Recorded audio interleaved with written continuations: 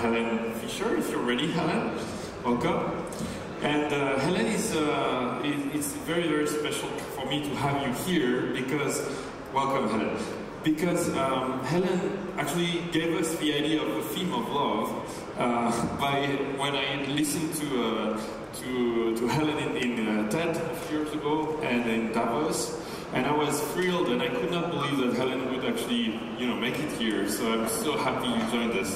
So Helen is a biological anthropologist. She's a research professor, and Helen is seen as, the expert in not only the US but around the world about how people fall in love. And her books, I just give you the titles: Why We Love, The First Sex, Anatomy of Love, and The Sex Contract. And I've read a few of them, and I really advise you to read them. It's very, very scientific, as you will see, and I should just escape now and give you the stage.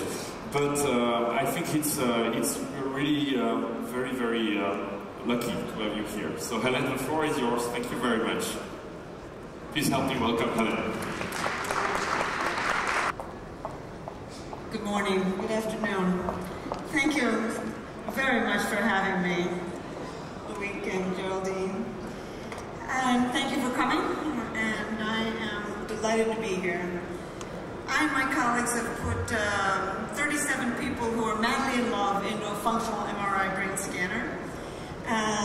15 of them were happily in love. They had just fallen in love within the last 7 months. 15 of them had just been rejected in love. And the last 17 had been reported that they were still in love after an average of 21 years of marriage. We just actually announced that study at the Society for Neuroscience in Washington, D.C. The world thinks that you cannot remain in love long-term, and we've proven that that's not true. You can fall in love long-term if you pick the right person. And so what I'm going to talk about is what happens in the brain when you fall in love, the evolution of love, and why you fall in love with one person rather than another. That's my most recent research. Match.com, the internet dating site, came to me 4 years ago and asked me, why do you fall in love with one person rather than another? And I said, I don't know. Nobody knows. And they said, well, would you like to start a new dating site for us? And I said, I don't know if you've got the right person. I'm an anthropologist. I study why we're all alike. And you're asking me why we are all different. So anyway, I said, do you think you've got the right person? And they said they thought they did. And so I have embarked on my newest research, which is why you fall in love with one person rather than another. So this is the story, the short story of love. In the jungles of Guatemala, there stands a temple. It is built by the grandest sun king of the grandest city-state, Tikal, of the grandest civilization of the Americas, the Maya. It was built by a man called Casa Conchagua. He stood over 6 feet tall. He lived into his 80s, and he was buried beneath this temple in around the year 720 AD. And Mayan inscriptions say that he was madly in love with his wife. She was a woman who died young, and so he built the temple in her honor. And every spring and every autumn, exactly at the equinox, the sun rises behind his temple and perfectly casts his shadow over her temple. And as the sun sets behind her temple in the afternoon, it perfectly bathes his temple in her shadow. And today, some 1,300 years later, these two lovers still touch. Around the world, people love.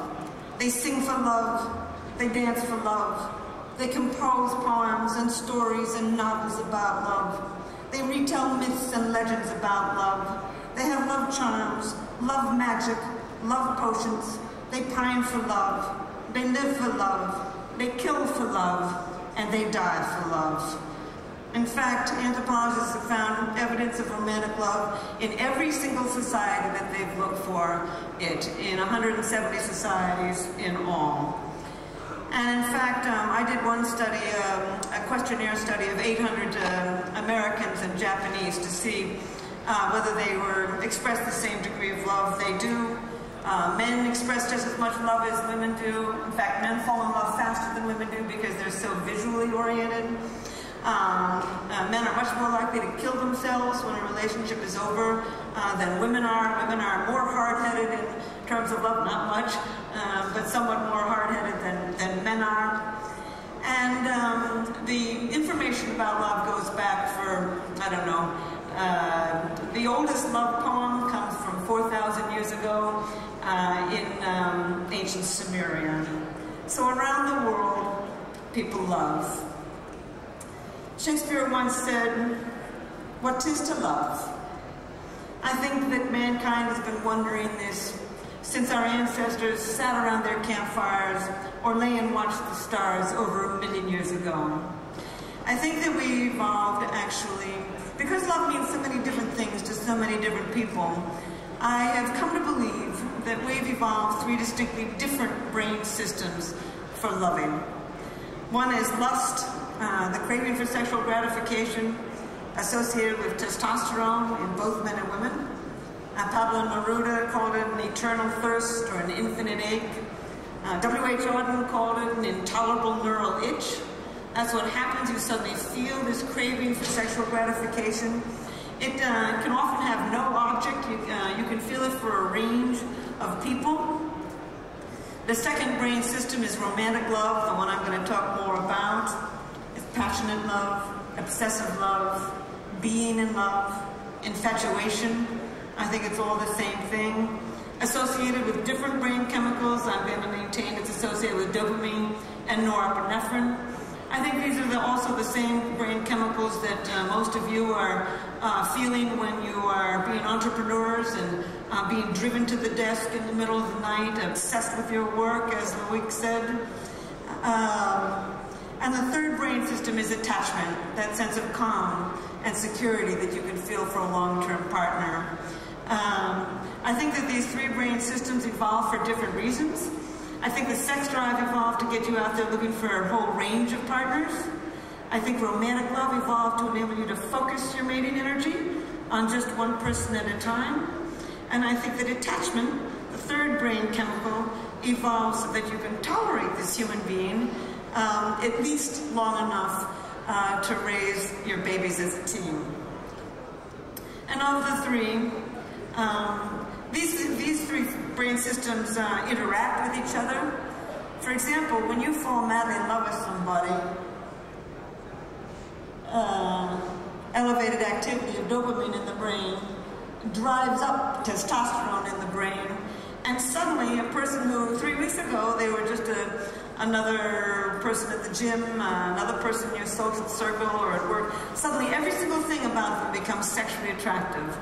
And the reason is because as you fall deeply in love with somebody, it's driving up dopamine in the brain, and dopamine triggers the testosterone system. They've got a positive correlation between these 2 brain systems, and suddenly they become very sexually attractive to you, which of course is the point of romantic love, to start the whole mating process.